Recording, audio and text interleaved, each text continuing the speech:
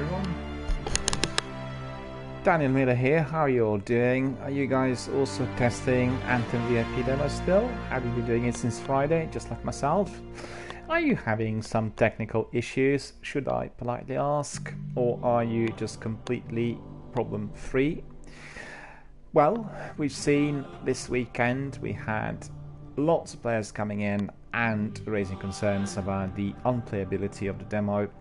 Many problems experienced. Two of the most common were basically the infinite loading screen happening every single time you were about to approach a mission, and the other was so-called lag or rubber banding, where the character was all the time stuck at the same place, going backwards and forwards and not actually proceeding with action, enabling the enemies to kill the main character with ease, indeed also making the main character not able to respond to incoming fire.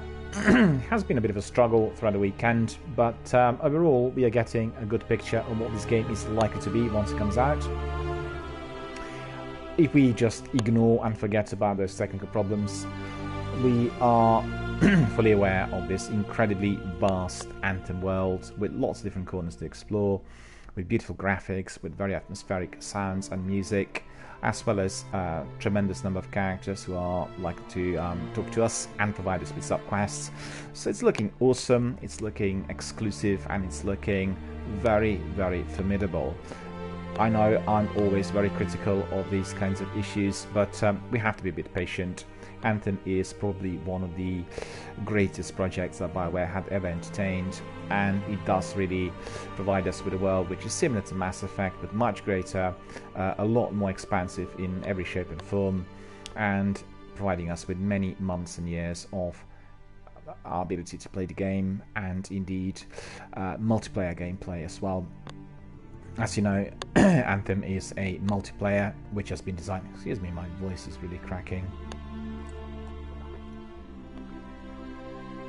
I'm not sure why, everything seemed perfectly alright earlier.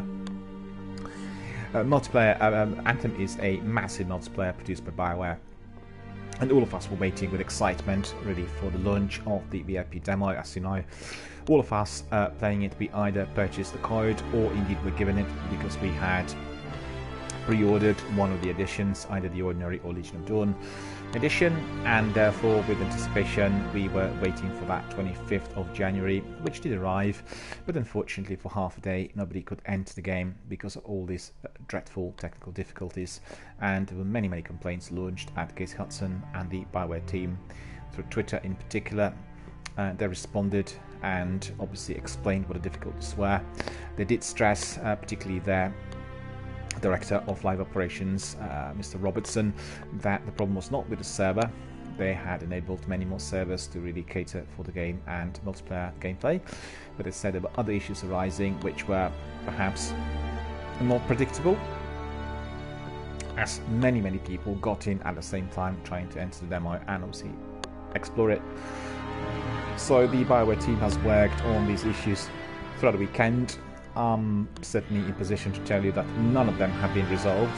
They are persisting, and as you could see yet again when I was trying the game early on, firstly I wasn't able to get in. I had that infinite restarting game. I was given this notice telling me that I can be rejoining. Sometimes the notice worked, other times it didn't. It's a bit disappointing because I really want to try all 4 jumping suits with my character to find out how they would perform. I've donned my second suit called Storm, and I tried it last night with a lot of difficulty.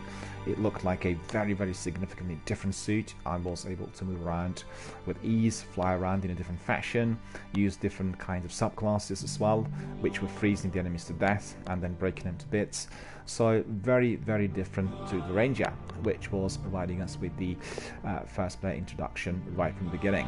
So let's crack on and find out what there is for us tonight, whether the Anthem demo is going to be providing us with some other niceties, and indeed I'm really looking forward to all that is to come from BioWare tomorrow, because obviously tomorrow is the first working day after Friday, and a lot of flack to come BioWare way from many online magazines and indeed from the consumers who are expressing a lot of dissatisfaction throughout the weekend, because principally this was the VIP demo, meaning that everyone receiving it actually had purchased the game or the code one way or the other, and therefore it wasn't really free to play for all, and nobody felt privileged in the course of the last 3 days. Regrettably, the demo is likely to be one of the worst VIP demo launches ever in the video gaming history, and at the end of the day the problems will have to be found and resolved, because as you know, the game already has gone into the very final production, i.e. printing stage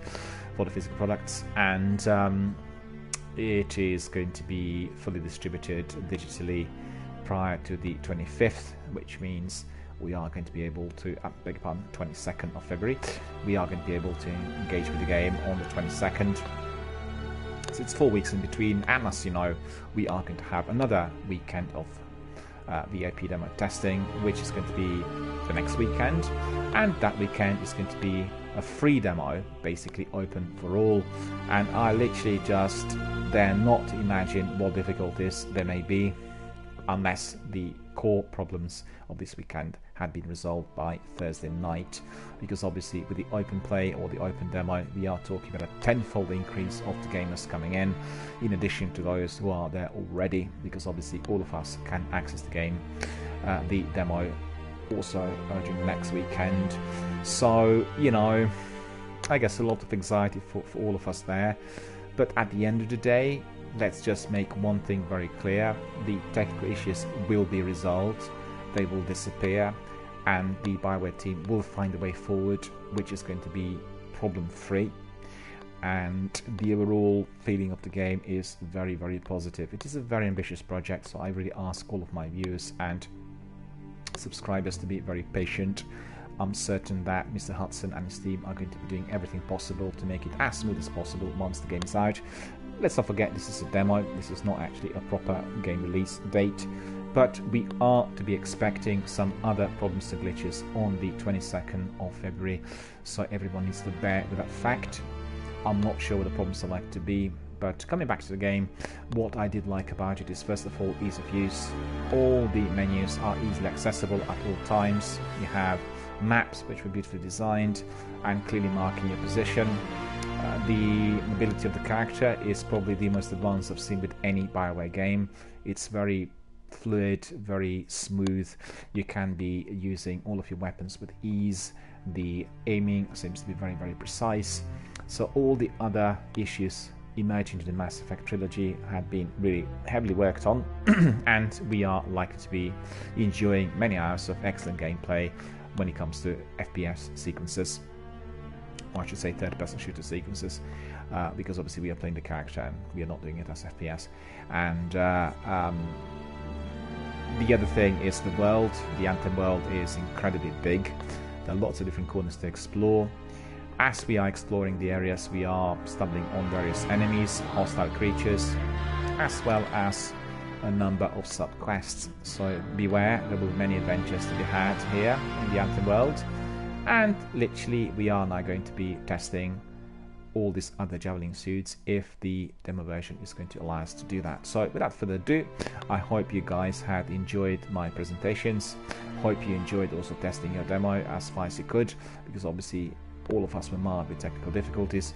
I'd be quite curious to hear from the gamers on Xbox and PC whether the same difficulties were experienced. You can see what I have been experiencing through my streams, which are archived on YouTube, and two major problems were rubber banding, i.e. very severe lag prevents me from any kind of mobility in certain sections, in many sections of the game, as well as the infinite loading screen. Wonder whether you experienced the same, or whether you had any other technical difficulties. If so, send us a message, drop us a tweet, write your chat messages here. I'll be very, very glad to respond and indeed hear from all of you. But we've come now to the section which we like the most, that is called our testing gameplay. And let's just carry on. As you can see, we have another expedition, so let's see whether it works better than what we experienced last night.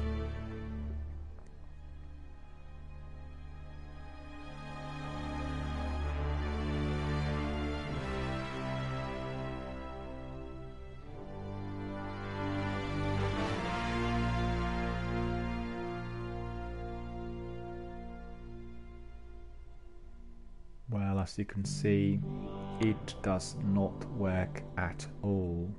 Does not want to load the game or the expedition which has been marked there. So yet another disappointment, yet another in the line of many troubles appearing from this VIP demo. Looks like I'll have to restart my broadcast yet again. I'm not very keen on doing this, but there's nothing else for me.